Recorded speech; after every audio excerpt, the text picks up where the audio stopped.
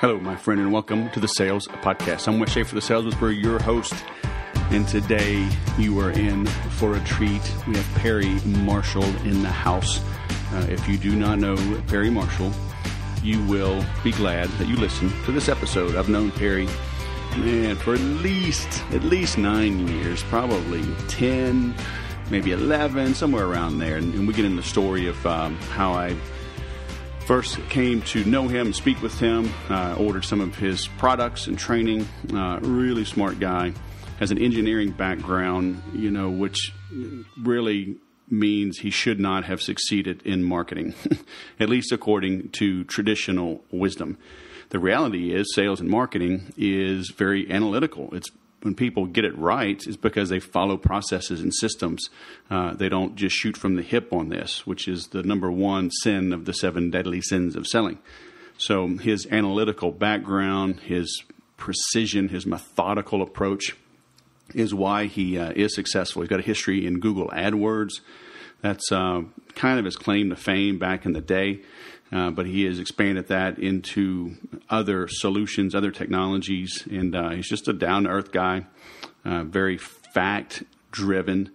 And, as entrepreneurs, we need that. We need these left-brain kind of guys to help us with the right-brain stuff. But he's done a great job of bridging the gap from left to right. So you're in for a treat. So I won't steal any more of his thunder. But I do want to mention that I've changed some of the pricing on the Make Every Sale program. There's now a monthly option. And I'll be announcing here soon the first ever Sales Whisperer reunion. So if you've ever purchased anything, it could be a book, it could be a course, it could be consulting, it could be Infusionsoft or HubSpot. It looks like we're going to do this on Friday, January 26th, 2018. So it's a 2.5, 3 months, less than 3 months away, that's for sure. So Friday the 26th. So it's going to be an all-day event, $199 for you and a guest. And it's going to be no pitch. It's going to have a few speakers that you'll be glad to hear from. Be good food, breakfast, lunch, and dinner. There'll be some entertainment. There'll be some good SoCal wines, probably some local brews, also some local spirits. So we will eat, drink, and be merry, and get some good ideas on how to grow in 2018 and beyond. So stay tuned for that. I just confirmed the date and location yesterday. So we'll be making up a quick landing page. I'll make a video for that. So that'll be coming out for sure in the middle of November. I'm traveling this week. I actually leave today after I record this to head to Phoenix, Scottsdale, actually, for the annual Infusionsoft Partner Conference. So that's always a great event, catching up with other partners and hearing from the leadership there on what's new coming out from Infusionsoft, and doing a little sales training as well for a client. I did some yesterday for a local bike shop a friend of mine purchased. So, whether you're in retail or selling B2B, you're an SMB, B2G, B2C, how many more acronyms can we use? But, in a nutshell, if you are a human being and you sell to human beings and you would like to get better at selling to human beings, if you would like your team to get better at selling to human beings, I'm your guy. So we can do this remotely. We can do it in person. You can come to me. I can come to you. Have the Make Every Sale course with on-demand content. For my private consulting clients, the access to the Make Every Sale course is included. So that's a nice little bonus for you. So either way, let me know. Reach out. You can give me a call. You can hit my website, schedule a free 15-minute call. Then if we need to, we can do a deep dive that is only $500, where we spend time diving into your business. I give you some options, some assistance, some guidance. So very affordable options regardless of the size of your company. Give me a call. Let's talk. Let's see how I can help you. All right? So like I said, check out makeeverysale.com or check out thesaleswhisperer.com. Contact us, and we shall chat, and you shall grow your sales. Now, let's grow your sales with Perry. Perry Marshall, all the way from Chicago, right? Indeed. Chicago. All right. Welcome to the Sales Podcast, man. It's great to finally catch up with you. Well, thanks. It's great to be here. It's great to talk to you and your folks. And, I think when I went into sales about 20 some years ago, after being an engineer, I thought, well, I don't really think those guys are all that smart. This shouldn't be. Piece of cake, huh? Nothing for an engineer. Yeah. So 2 years of bologna sandwiches and ramen soup and baked potatoes and salsa. That's another cheap food. Teaches you. It was a rude awakening. Sales, huh? Yeah. Well, man, you probably don't remember this, but I first, so I learned about you through Dan Kennedy in that world. And it was 2008, and I bought your Selling with White Papers program. Oh, okay. Yes. A big binder. And I still remember you offered one free call. And I was traveling. I was in Houston, actually, at a buddy's house. And that was when our 1 hour call. I told my buddy, like, hold the beers. I got to talk with Perry, man. He's like, who the hell's this guy? I'm like, this is the dude I bought this white paper course from. So y'all just hold the beers. And I went and had my call with you. Very interesting. Well, was I helpful? What did we talk about? You were, man. And I still have that binder on my shelf, all my Dan Kennedy stuff. I got your binder, your 80-20 book. I modeled a lot of stuff. I wrote a book, The Definitive Guide to Infusionsoft. I got the idea of your definitive guide to Google AdWords. I created, and I still have it, an Infusionsoft cheat sheet. I modeled it exactly after your Google AdWords cheat sheet. Obviously it's 100% different in the content, but the look, the color, it's a two-pager now. But I mean, I reverse engineered everything you were doing for Google AdWords to sell Infusionsoft. So hey, it's a good way to sell is reverse engineer something else somebody's already doing. And we don't sell that white paper course anymore because the course itself was a little dated, and we didn't want to update it. But man, all that stuff is completely valid. It would have required a facelift, which I didn't have time for. But solving problems instead of merely peddling products will never go out of style. I mean, you can take that to the bank, right? Just solve the problem. Okay. Right. Yeah. And that's one of the reasons I wanted to have you on is that I consider you now bilingual, right? Engineer and sales, or maybe bilingual sales and marketing. So, because I love playing devil's advocate, right? I love getting into the brains of my listeners and coming up with all the objections they're going to tell themselves why they can't succeed, and then shooting holes in those. Yeah, right. So you coming from an engineering background, because I've seen it all along. I went to the Air Force Academy, so very technical, right? A lot of engineering and math and science and blah blah blah. So I have an engineering mind, but I've always been in sales. Since I got out of the Air Force in 97, I've been in sales.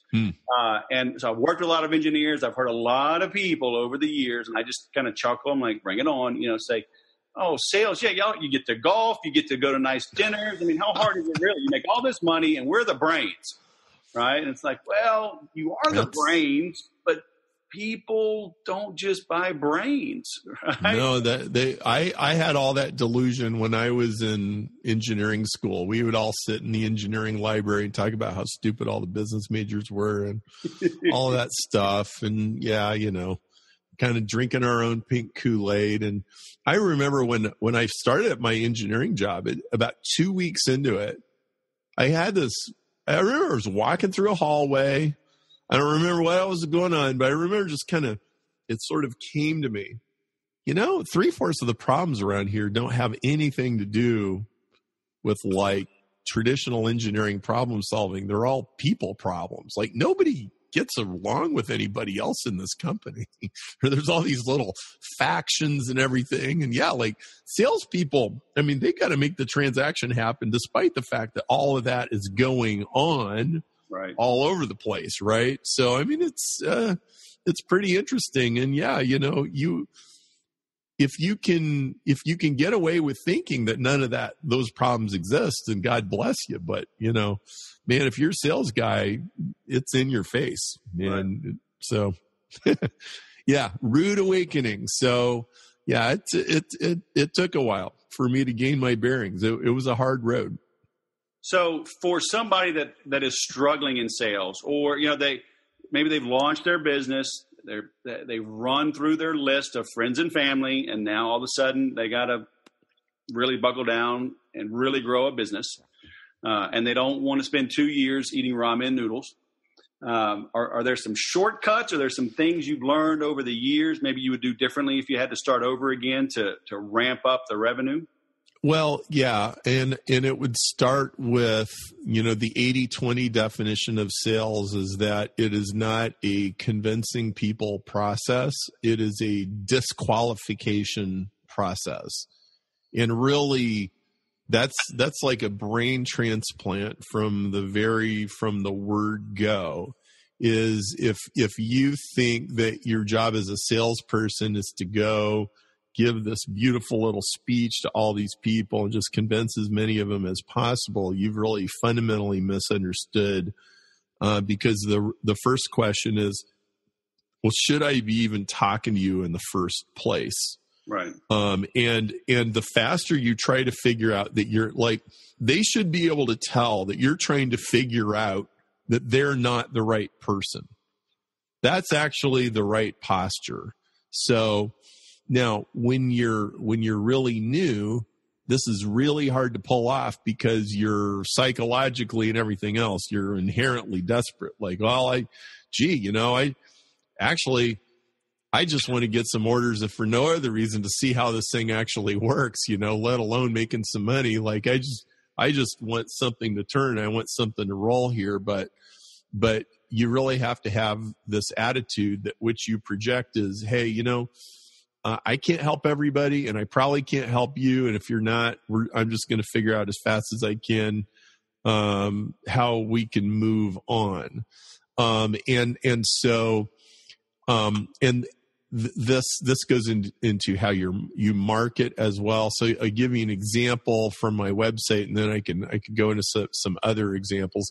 I have this little quiz on my site called "Is Facebook for Me?" isfb4me.com, and it's designed to repel the people that really shouldn't be advertising on Facebook. And when it was new, it was really, really designed to repel people. Like we changed the point system eventually because Facebook got better and better. But when our Facebook book first came out, probably only 10 or 15% of people ever had a chance of making it work. And we did not want. So like let's say somebody knows Perry, likes Perry, trusts Perry, believes everything he says, the worst thing I could possibly do would be have them buy my Facebook book, spend $2,000 or $3,000 or $5,000 on Facebook ads, spend 2 months of their life and go, this don't work. I put $10 in, I get $1 out. Like, what the heck, man? That would be the worst, because then they won't trust me anymore. Right? And I just wasted their money, right? And so we made this thing. It's like, well, answer these 10 or 12 questions and we'll give you a score. And if you get like more than a 7 out of 10, yes, then you should do this. But it was definitionally disqualifying everybody that got a 0 through 6. Is we're pushing them away. We're saying, don't do that. And whether you do that, and probably anybody listening to us today could probably conceive of some kind of a questionnaire that they could put in front of people before they ever even talk to them. You could maybe even put it on your website. You could hire a coder, maybe for a couple $100 and put it up there. And, is fill in the blank for me or not? Can we help you? You could be a tax attorney. You could be a missile manufacturer. You could be anything, and you should be disqualifying people. Now, my friend John Paul Mendoza, he is a very interesting and colorful guy because he dropped out of high school, moved to Las Vegas, and became a professional gambler at age 17. And I got a story about that. I'll tell you a little bit later, but basically, He was in the gambling and organized crime world for 3.5 years. And you realized, you know what? Well, he's sitting in a restaurant booth one day, and these guys are having an argument. Yes, you will. No, I won't. Yes, you will. No, I won't. And like out comes a Glock. Yes, you will.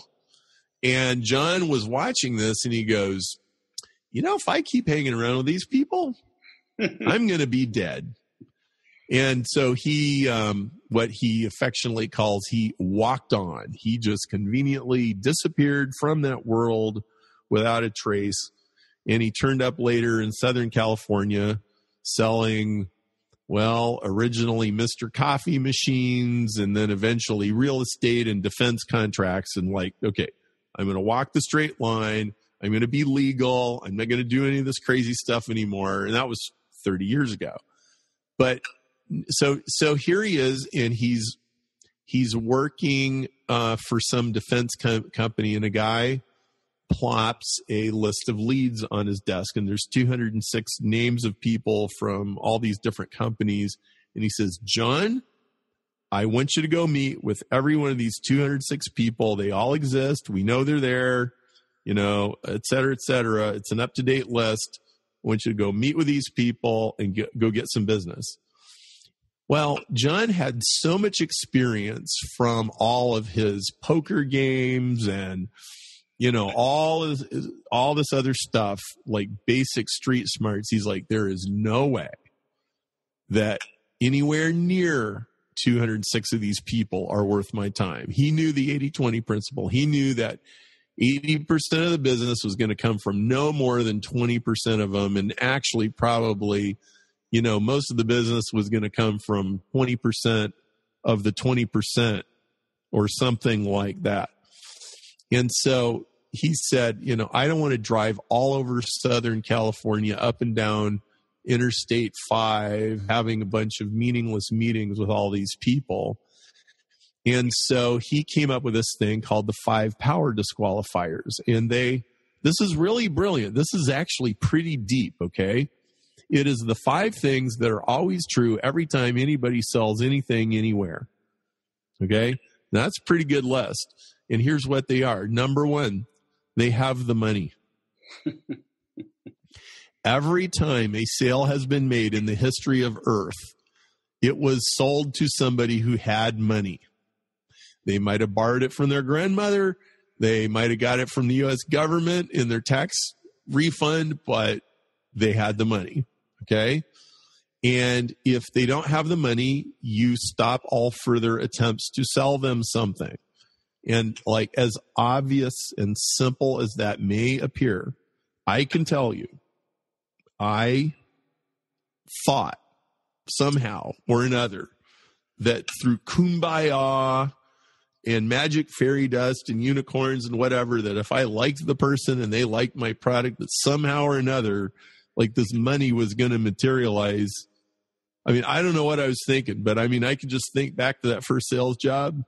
I'm talking oh my goodness. So now it's interesting that the first rule is money. Yeah. Because I've had this discussion, and I do this in my training, and it is still to this day, it is eye-opening to my students and my clients, because I tell them to have the money discussion up front. Yeah. And maybe not the exact price, but at a minimum, a ballpark that gets you close. And you know, I want to know that early, right? If I have a $20,000 coaching program, you know, I'm going to say something along the line, hey, Perry, you know, hey, thanks for agreeing to meet. You know, again, before we even get too far along, I mean, what we're looking at, you know, can easily be in the $15,000 range. I have some customers, $50,000. I mean, but, you know, it's not 1 or 2. So, I mean, does that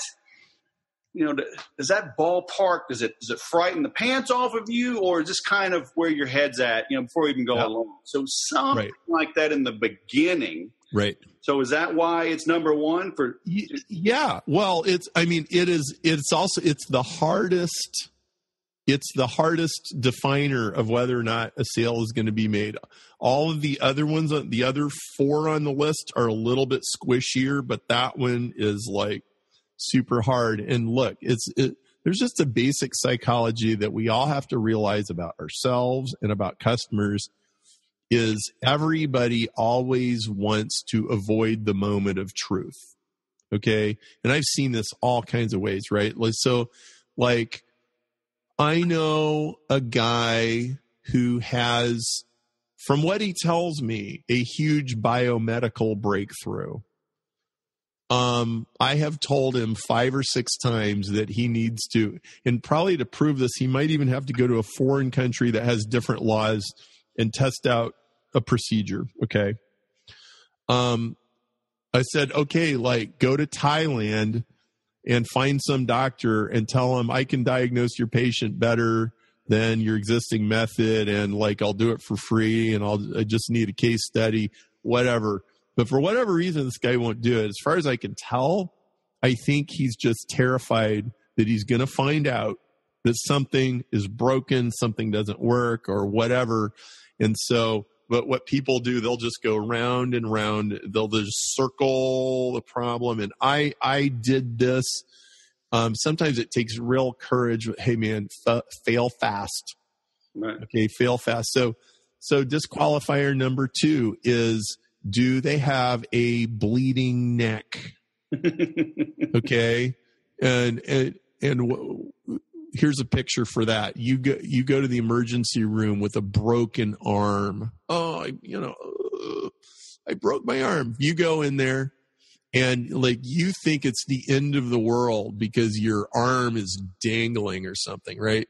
You go in there, that lady gives you a clipboard and sits you down on a chair next to Good Housekeeping magazine, and you fill out this clipboard and you sit there for 2 hours while they play reality TV and all these people wander in and out and all this kind of stuff. Now, if some guy's got a gunshot wound and blood is squirting out of his aorta onto the ceiling, they don't give him a clipboard. They send him like straight in, right?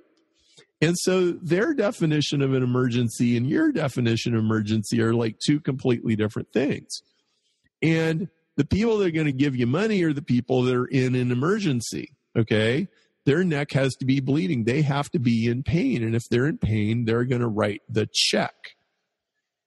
And so you have to make, like, do they have a bleeding neck? Is this problem an urgent problem? Now, the single most common thing that I've seen is people selling prevention instead of cure.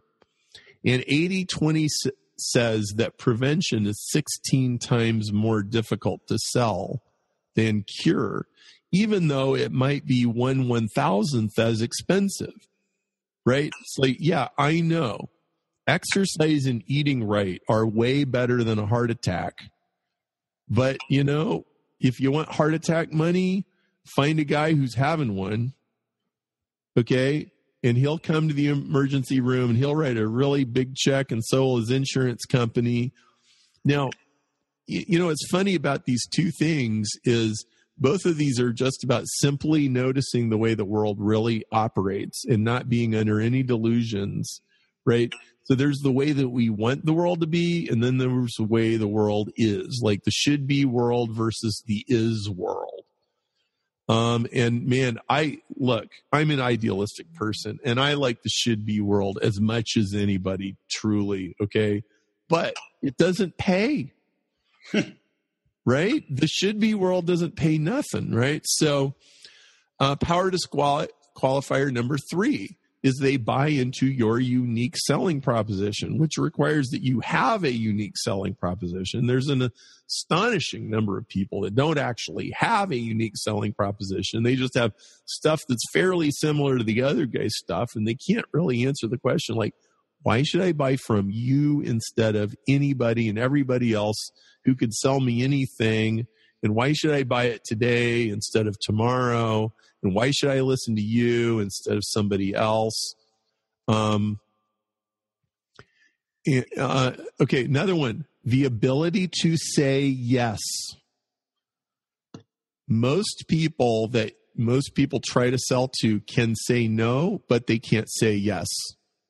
Right? So like you're talking to the husband, but it's really the wife that makes the decision. You're talking to the wife, but it's really the husband that makes the decision.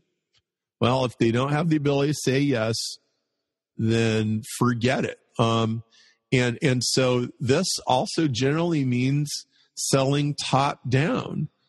So like before you go meet with this low level engineer, like, well, do you have the ability to approve if you go through this, can you actually approve this purchase, or do you have to go to somebody else? It takes a lot of cojones to say, oh, well, since you don't have the authority, I really need to get approval from your boss's boss before I'm willing to go into all this with you guys. Now, I want to bounce this back to you. How do you handle it when there's this other person and it's not the guy you're talking to? How do you do that? Just like this, I say, this is my show and I ask the questions. Okay. Okay. So you're saying, so the role play is I'm talking one or two layers below the decision maker? Yeah. You're talking to an engineer and his boss's boss actually has to make the decision. Yeah. I mean, that's tough. I do the whole disqualification thing, right? I try to go up high. And even before I would set that meeting, I would say, hey, Perry, this is one of the few times I'll make an assumption. Because I'm going to assume that you have power. And then I'm going to bestow that power upon you, right? So let's say I know that I'm 3 levels deep. I'm like, hey, Perry, when you're evaluating a new type of CRM for your company, who on your team is responsible for that? Do you have a software team and a hardware team, or do they all come together? Or, who would that be? So I'm going to promote them that they have a team and let them say, yeah, I'm on that team, or, oh man, that's 3 levels above my pay grade, because I don't want to get caught in that. Because when you get caught in that, sometimes it's going to happen, right? Either they lie, or that's where the referral is. So you go in, or maybe you reach at the top and the executive assistant says, you know what? Nobody talks to Perry. You got to go see Jack first. And if Jack likes it, then they'll kick it up to Perry. So then you got to weigh the odds, right? And say, okay, I'm going to go see Jack. So now I go see Jack, and Jack says, oh, yeah, Perry's got to sign off on that. So you know what? I understand. I was talking to Perry's assistant, and they said, start with you, and then you bump it up. But let me ask you something. What will your recommendation be to Perry based on our meeting just now? So I got to close for something. I got to know what that person thinks. So I'm not chasing my tail later. Oh yeah, Perry's been really busy. I'm trying to get in with them, and then you're dead. A lot of times the inability to get to the real decision maker is that there's no bleeding neck. Sure. Right? So yes. Like if this company's really feeling pain about this and you have a solution to that pain, that $300,000 a year guy will take your phone call and he'll talk to you for 5 minutes or 10 minutes or 30 minutes. It's worth his time. Yep. But if there's no bleeding neck, so again, it comes out like, do you guys actually really have a problem here? Right? All right. So that's number 4. Number 5 is, does it fit into their overall plans? It's like, well, your lawn service is really awesome, but I'm moving to San Diego 2 months from now. So like there really isn't any point in hiring a new lawn service, right?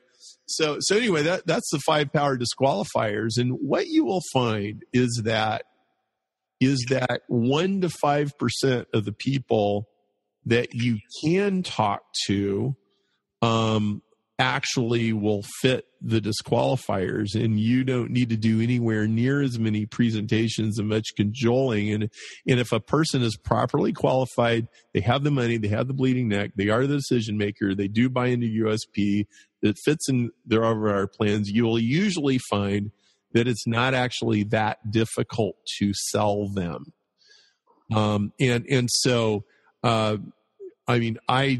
I pounded the phone and I drove all over Chicagoland when I was a brand new rep. And really, I had a massive problem just confusing activity with productivity. I was incredibly busy, incredibly active. Is like, in fact, there was like this little program in the back of my head. It's like, you know what, Perry? As long as you're working really, really hard, you're not a bad guy. Right. And, in the insecurity. So anyway, that was just a real trial by fire. Now, part of the problem was the company I sold for. A lot of the products they sold, they didn't have that much of a USP. And furthermore, they didn't really want to support what I sold. Okay.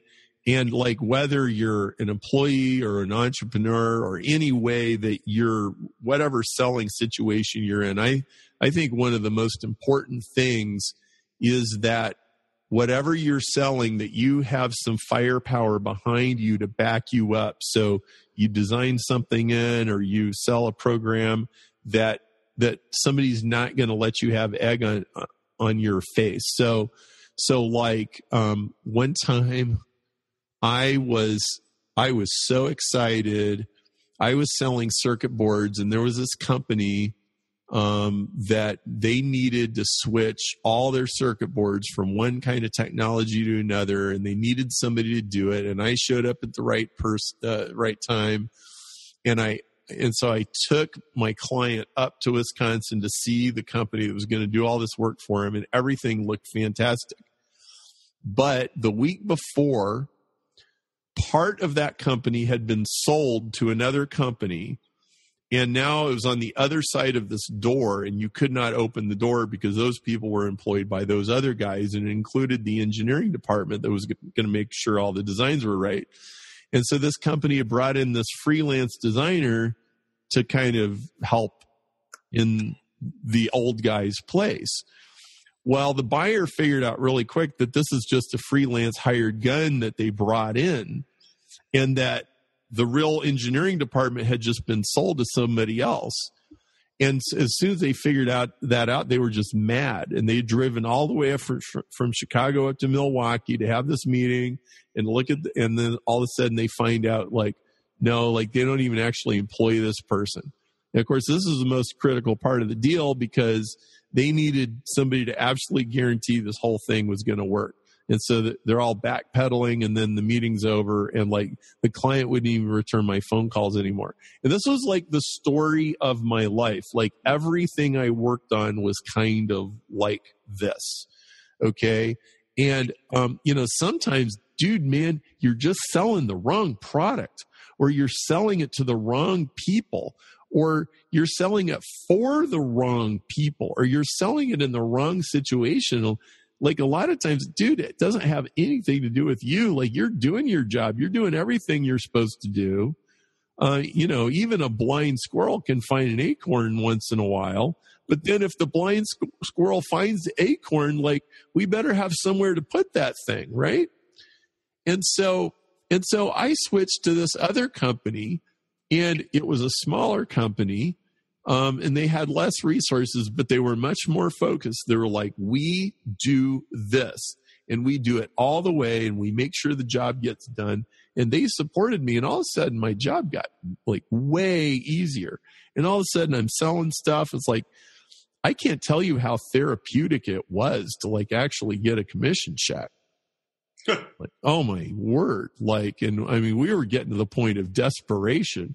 So between commission check and not making cold calls anymore, because we had good lead generation in place where people would come to our website. They were like, yeah, I'm trying to solve this problem, trying to solve that problem. We had really good problem solving data and things, tools for people to figure out their situations. And so they would fill out these forms yeah, well, I want to know more about this. And then all of a sudden I'm having these very polite email exchanges with different customers, or, they're calling in, or I'm talking on the phone. They actually want to talk to me. Why? Because they have the money. They have a bleeding neck. My USP fits what they're looking for. They can actually say yes. It's so much better. Oh my word.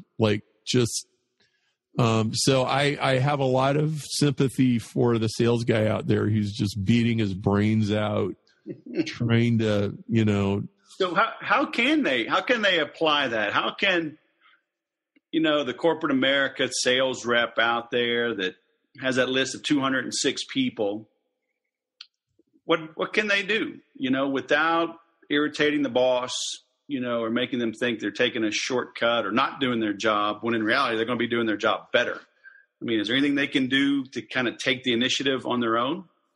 Well, the reason I wrote 80/20 Sales and Marketing was because this was the book I really wished that I had when I was new. And I didn't understand all of the ingredients of the sales process and how it actually works. And it's like, there's some parts of it that are like an engineering problem, and they're very logical and they're very structural. And there's other parts that are like freakazoid, human, psycho terror movie, bizarre weirdness, right?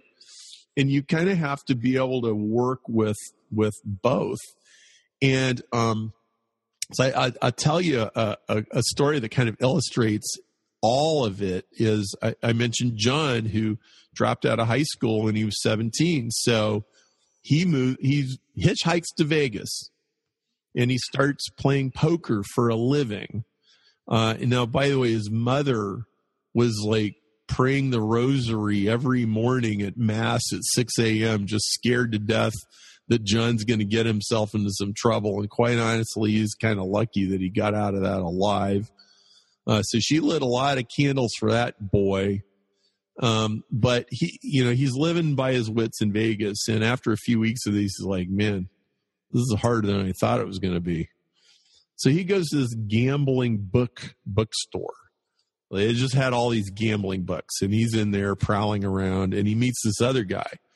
And the other guy's name is Rob. Rob runs a professional gambling ring. So, hey, do you think you could teach me how to do what you do? For a percentage of the winnings, I could teach you how to do what we do. So they shake on it. And then Rob goes, jump in the Jeep, John. We're going for a ride.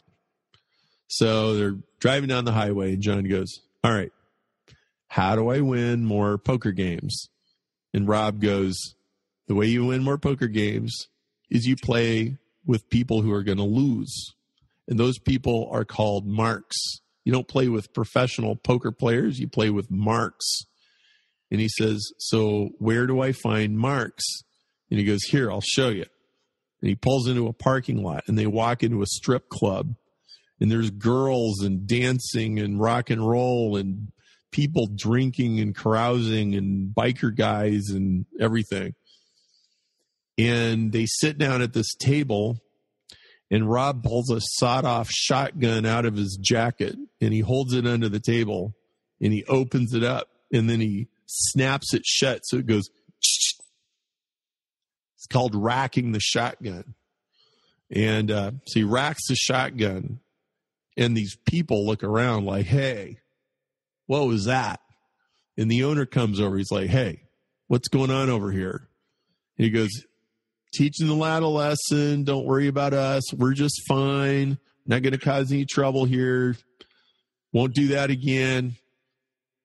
He says to John, John, did you see those guys over there who turned around when they heard that noise? And John's like, yeah. They were like reaching for the pistols in their boots. And he's like, don't play poker with them. They're not marks. Play poker with everybody else. And that was John's first lesson in 80/20. That is 80/20. 80/20 is rack the shotgun. Every single one of those 5 power disqualifiers is a rack the shotgun. Some people search for what you sell on the internet. Some people don't. That's rack the shotgun. Some people click on your ad. Some people don't. That's rack the shotgun. Some people reply to your email. Some don't. That's rack the shotgun. Some people take the upsell And some people don't rack the shot. It's all rack the shotgun. And so shotguns are getting racked everywhere. You could rack it yourself. You could watch other people rack it. The point is can you observe who responds? So like, for example, one of the most basic things that I didn't understand when I was a brand new sales rep was mailing lists. You can go rent mailing lists. You can get names of people who subscribe to this magazine or that magazine, who bought this or that. And of course, there's all of these tools like Google AdWords and Facebook advertising where you can put like a quiz, like a disqualifier quiz, for example, in front of people, and you can spend $2 or $3 a click on Facebook, and you can put it in front of those people, and you can find out, like, well, do these people qualify or do they not? You can lead them through a whole sales sequence. And maybe it's Skype session, maybe it's a webinar, maybe it's a video, whatever it is. But, they're going to be pre-qualified. They're going to fill out a form and tell you, or maybe you get them on the phone and you ask them a few quick questions before you go any further, before you even begin to shift in sales mode, and you find out, okay, do you actually have a bleeding neck? And when you move from the wrong side of 80-20 to the right side of 80-20, your life gets about 16 times easier, because mathematically the difference is literally, it's about 16x. It's a big difference. Right. So that individual sales rep, would you recommend they just come up with their own disqualifiers? How can, a quota carrying sales rep, in a cubicle, maybe they can set their own appointments, go out into a territory. How do they disqualify those 206 people and not come across as arrogant or pushy or know-it-all? Well, you don't have to be arrogant or off-putting in order to see. This isn't really about arrogance. This is about truly finding out, do you actually have a problem, and can I actually solve it? And is there any sense in us doing anything together? Because, it doesn't do anybody any good for us to waste anybody's time, right? Every person who's ever gotten a telemarketing call during dinner knows that we don't want to talk to salespeople that are solving problems that we don't have, right? We all know that, right? And so, you can be very honest, and you can say, my time is very limited. The hours in my day are very limited. There's only so much traveling that I can get in this week. And I don't want to make the trip if this isn't really going to help everybody involved. You can be completely sincere with that. Ari Galper, my longtime friend and colleague, he says, get to the truth, not the sale. Just find out what is the truth of the situation. And in the long run, that is a such better strategy. And if people know that you're trying to get to the truth, not the sale, they'll tell you the truth and they'll cooperate with you so much better. Right. And I think being a desperate salesperson, just trying to get more appointments or whatever, it really is a disservice to everyone. Right. One other thing. When you start bringing big slabs of mastodon meat and throwing them on the table because you are selling well, your company will give you a wide berth. Right. John broke every rule that these companies had, but he usually broke the records. And so he could get away. And, I had the same experience when I was working in the next job that actually was working. I was only like 28, 29. Okay. I was really wet behind the ears. Nobody really assumed that Perry knew all that much, but my marketing was actually very effective. I demonstrated over and over. I was good at getting leads. I was good at cultivating relationships with the customers. I understood the products. I would come up with these cheat sheets and these different kinds of things that you and I were talking about earlier to help qualify the customers. Let me tell you a funny story. I was and let's keep in mind, I got that first sales job. I got fired from that job. After 2 years, I had really nothing particularly impressive to show for it. It's kind of like, how do you dress up a resume as cleverly as you can without actually lying to anybody? Kind of like cat puffing up their fur. I mean, this is where I was at, right? And I really very unsuccessful.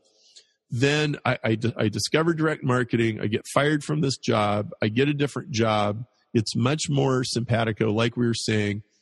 So here I go to Massachusetts to help my Massachusetts rep in Boston. And we go to these different companies, and we visit this one company in Connecticut. Now, what we were selling these circuit boards that made your product network compatible. And basically you could just write us a check for $200. You get this circuit board. And if you modified your product a little bit, you could just plug it in. It was like instant networking. And it solved a bleeding neck for certain kinds of companies. Now, our $200 boards, people thought they were kind of expensive because they knew the parts on that board probably only cost $35.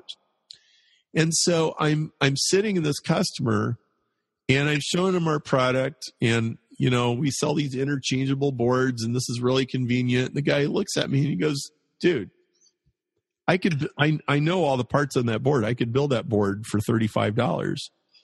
And I said, now what most sales guys would do, they would start to get a little bit insecure, and they would like tell you, but you don't understand, our product is like really, really, really extra good and all this kind of stuff. I went this totally other path. I said, absolutely, you could build that. And in fact, I pulled out a white paper and I slapped it on his desk. I said, I actually have a white paper that tells you what you need to do if you want to build that. And you could build that, and it would cost you $35, and you'd save $165 on every unit. Okay. And now, and the guy's like, he says, "Why are you going to give me the secret recipe?" Right. And I go, here's why. Because here's what's going to happen. Networking stuff is pretty difficult. So you're going to have to pull your smartest software engineer in order to work on this. Okay. And he's not going to be working on your main thing anymore, your USP. He's going to be working on networking, which is just this accessory thing that you happen to need. Okay. And so it's going to take you about 3 months to get to a prototype. Okay. And then it's going to get you about 2 more months to where you're actually ready to send in the board and submit it for certification. Okay. And then it's going to get rejected a couple of times. And then 2 more months are going to go by. And then it's going to finally pass certification. And now 8 months have gone by. And then the next customer, they're going to order the DeviceNet network instead of the Profibus network. And it turns out you developed the wrong network and you have to start all over again. I said, and now you lost 8 months having your best engineer working on the wrong project because none of your other stuff is moving forward. I said, now on the other hand, take you about 2 or 3 weeks. You could design a connector in your existing board. You could buy our boards for $200 and it's designed in. And then if you get some huge order, then you can put your engineer on it, and then you can make it in-house if you really need to, or we can come up with some kind of volume discount for you or something. But you really don't want to do this yourself. I mean, it just doesn't make any sense. We've helped hundreds of companies get over this. So I get in the car, and Paul says to me, "Perry, that was the best sales presentation I have ever seen." Now, I didn't walk in there going, man, I'm going to wow these people with my sales presentation. I was just doing disqualification, right? I was just saying, yes, you can build this yourself. And here's a list of all the parts. And here's the place where you can go buy pieces of software that help you do it. And, and here's where you send it to go get certified and all this other stuff. But dude, like, you don't want to do that. We're in that business, and it's harder than you think. And it was, it was, and when you come from a place of complete truth and authenticity, and they can tell that your feet are absolutely planted on concrete when you make a statement and there's nothing squishy about anything you're saying, you have so much posture and so much credibility. And I guess I would say, if you don't feel like you're in a position where you have your feet on that concrete and that they could push on you and you could just push right back, you're selling the wrong thing. Or you don't understand how to sell it. Or you're not trying to disqualify the customer properly. I was just disqualifying. Hey, man, you really have the budget? How much do these engineers cost anyway? And how much does it cost for you to be late on all this other stuff? Oh, yeah, this is going to make you late delivering something. How much does that cost, right? Right. And so, boy, there's a certain amount of respect that people have when a sales guy sees the whole entire situation, and he is multilingual. So he is a little conversant with finance and a little bit conversant with purchasing and a little bit conversant with sales and marketing and manufacturing and engineering or whatever, to where the sales guy is actually going to try to help you figure out. So how are you going to sell more of your green widgets? I want to help you sell more of your green widgets. Just however I can do it. But I'm only going to do it if you meet the 5 power disqualifiers. Then I become your business partner. But if you can't write a check, I can't help you with your green widgets. Sorry. Right. Yeah, that's awesome. So let's shift gears a little bit. You became a master of Google AdWords, and then you were an early adopter of Facebook advertising. Yep. Right. So as we record this in late 2017, should people still be focusing on Facebook, or are you seeing the next iteration, from Google AdWords to Facebook advertising? Is there something else that's piquing your interest? So Google and Facebook are like yin and yang, or rock, paper, scissors or something. They're really very different animals, and each has its place. We have a quiz, is fb4me.com and is awforme.com, and you can score yourself on both of those platforms. I'll just give you some observations. So either platform, you don't just stick a pencil behind your ear and dive in. You really need to know what you are doing, or you will get slaughtered. Okay, that's just all there is to it. Like, if you're not willing to get educated about it, forget it. And by the way, most of the agencies that you might hire are not competent. Like, most of the guys walking up and down the street selling Google AdWords, selling Facebook ads, they do not know what they are doing. And it's really hard to successfully outsource those things. Now, so don't even bother unless you're willing to get educated. Facebook advertising there's kind of an interesting thing going on with it. It's very competitive, but Facebook is also very aggressive in building out new capabilities within their platform so that they can exploit more and more and more opportunities that exist in the marketplace. The level of sophistication, the AI behind it, the deep learning, it just keeps improving. And so Facebook, a lot of us have started to hear, these little rumors that Facebook is better at figuring out that somebody is manic depressive than like a psychologist or something. Which might be true, it's kind of like that old story where the database people at Target figured out a girl was pregnant before her father did, right? Right. I remember that story. Right? So like, this is how smart the machines are becoming. And so you need to get really good at that and know how to use those platforms. And of course, well, if you go take our quizzes, is fbforme.com or is awforme.com, you can sign up with your email address and you can get more resources.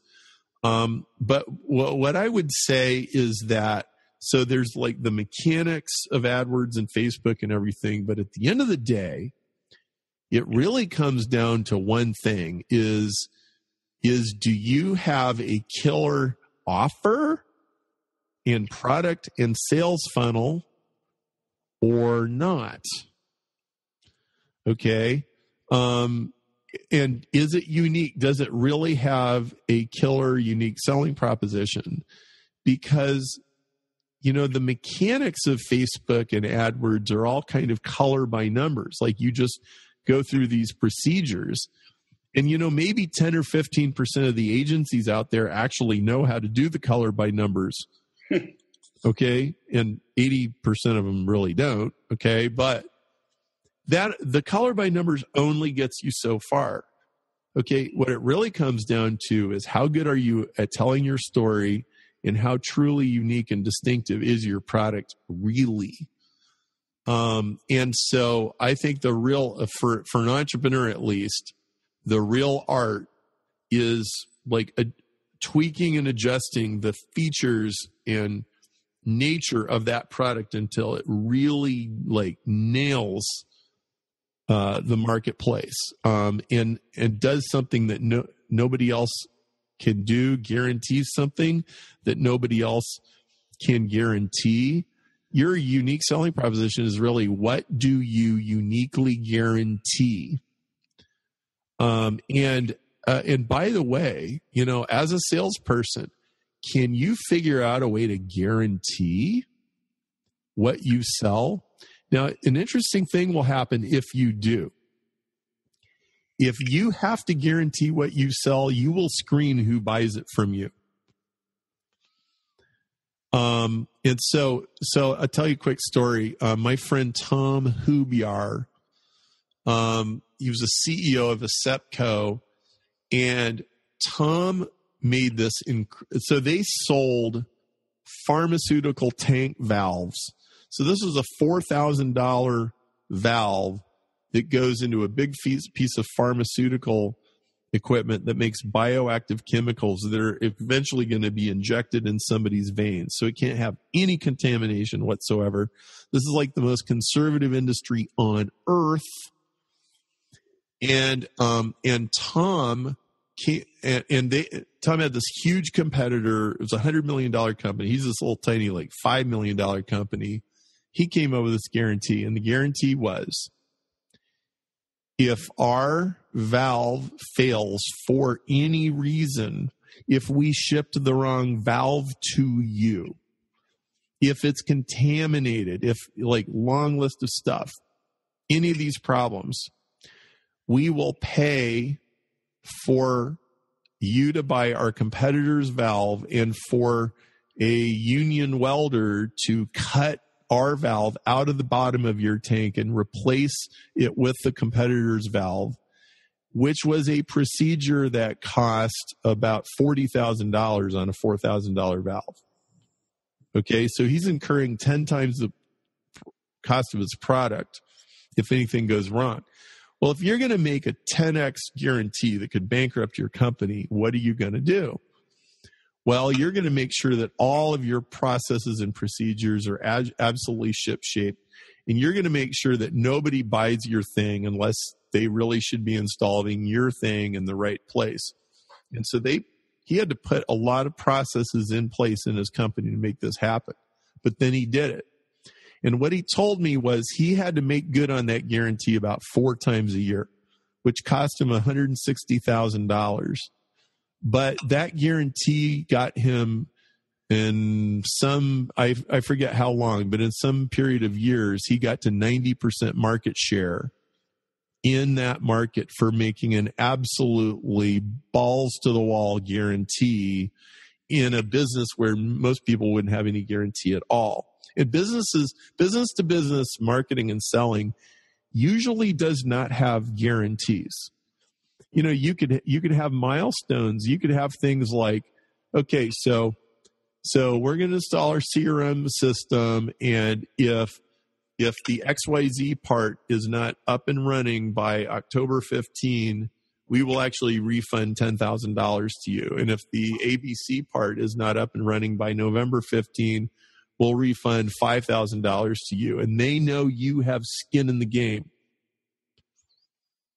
And so I totally believe in skin in the game on both sides. And if you're not willing to guarantee it, why should they be willing to buy it? Right. Sure. So on the technology front, though, should people still be focusing on Facebook? Is it played out?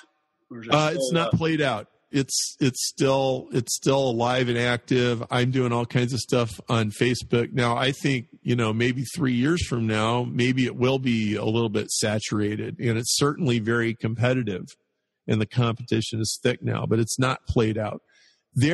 Here's what's true about both Google Display Network in particular and Facebook is there's all these little nooks and crannies inside the advertising system. Like there's all these different ways that you can configure campaigns and ways of targeting people.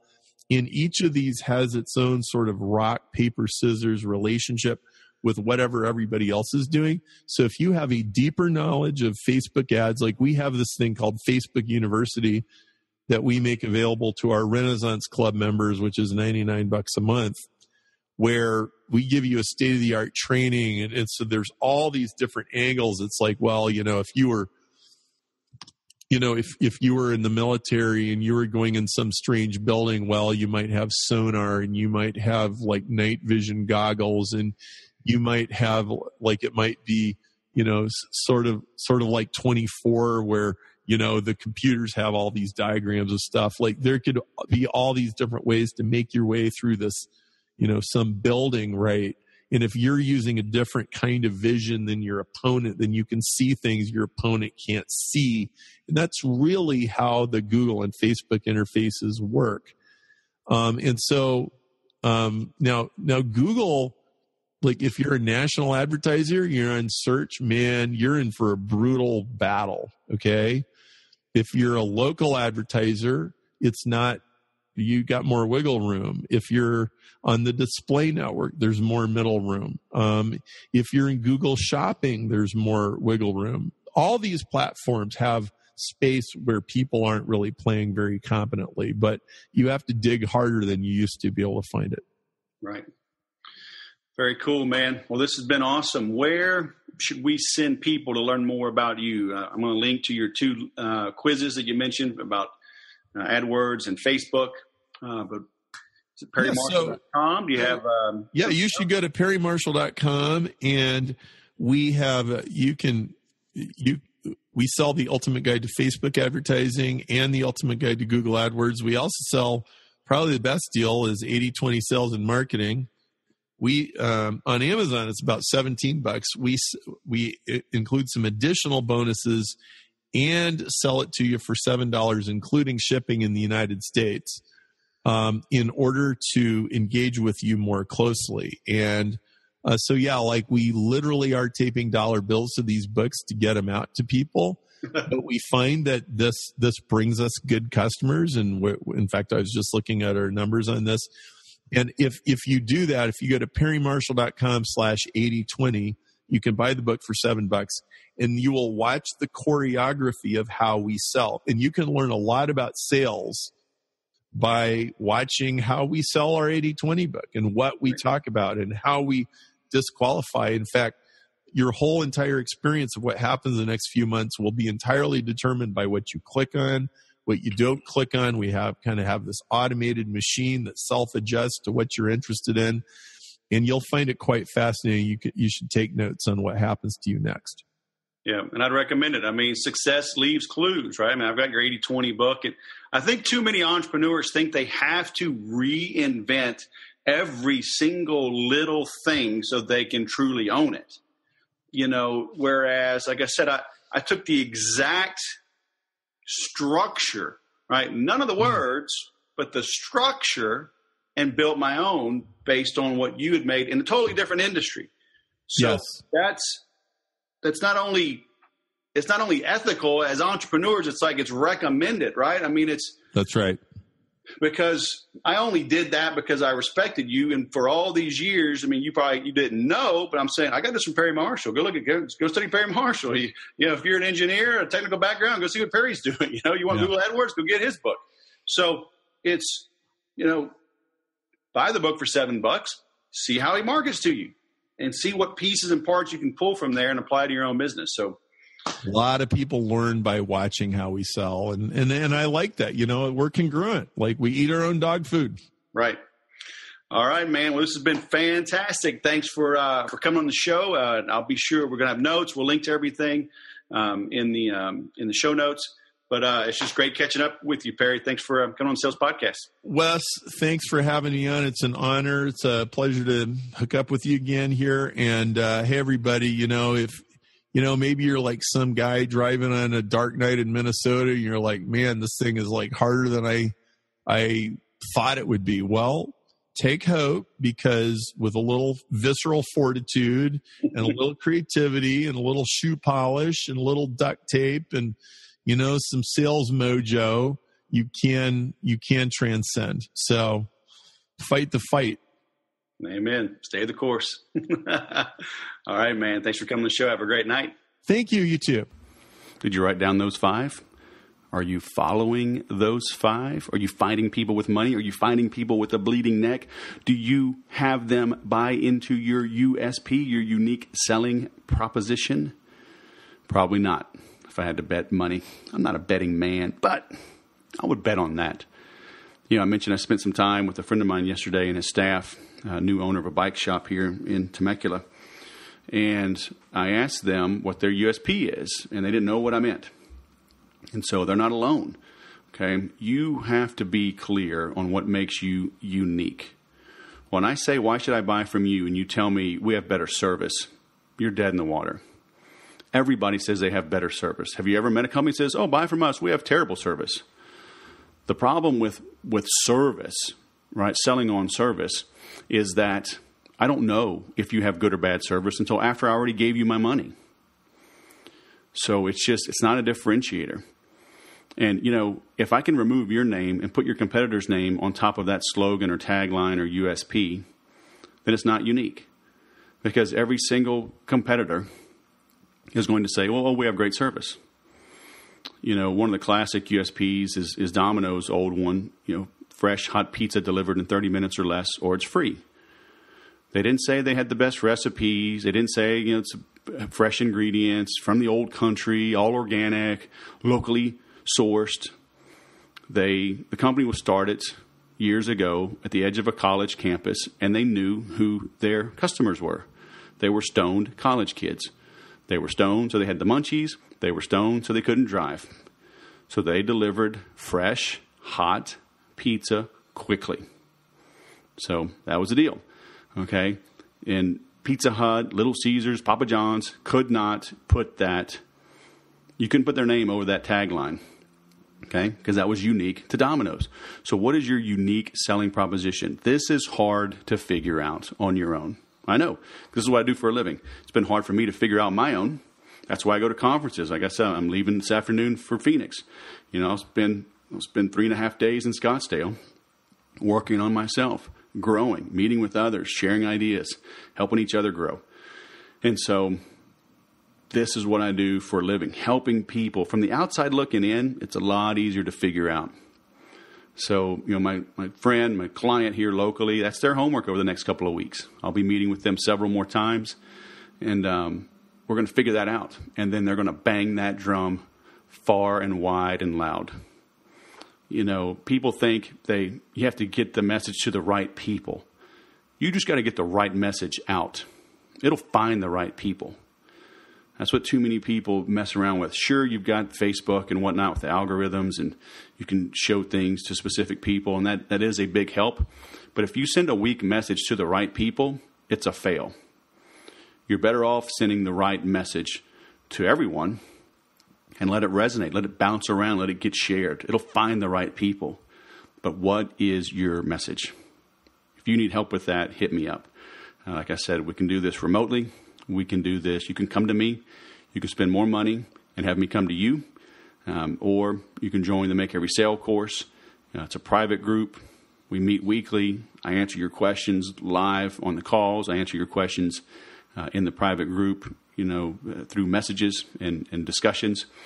So, and that's the most affordable way to get help from me, almost one-on-one. Obviously, it's a group in that setting, but I'll answer your specific questions. So join us now, makeeverysale.com, or hit me up, thesaleswhisperer.com. Stop the presses, stop the presses, stop the presses. So I had to stop what I was doing because I got a call. I got a call back-to-back from the same number from a place in Florida, from a guy I was actually trying to reschedule to speak with earlier today since I'm traveling later today. And this individual has seen my content, knows that I'm a speaker, knows that I'm an author, wants me to speak to his group in Florida. So how about them apples? You need to be constantly putting yourself out there. Hopefully it's through original content, but and I mentioned this before, you can make less content, but make it better, but then promote it, share it, make sure it's really getting out there so people find you. It is very nice to get calls and have people say, hey, I want to hire you. I hope I can afford you, but I want you. And so from that point, you can make something work. If it's a good human being, if they're not desperate, if they're not needy, if they're not pushy, I'll find a way to work with you somehow, right? Obviously, I can't give my services away, but I will be creative and help you. If you find me like that, treat me with respect, you have realistic goals, and you want to grow. So just thought I would share that, very timely. Obviously, you wouldn't know from the recording what's going on. I like to give you a little look behind the curtain, look under the hood, how things get done. As I was saying, though, hit me up, thesaleswhisperer.com. Go to the contact us. That'll come to me. We'll schedule time. We'll talk, and I will help you make every sale. Now, go sell something.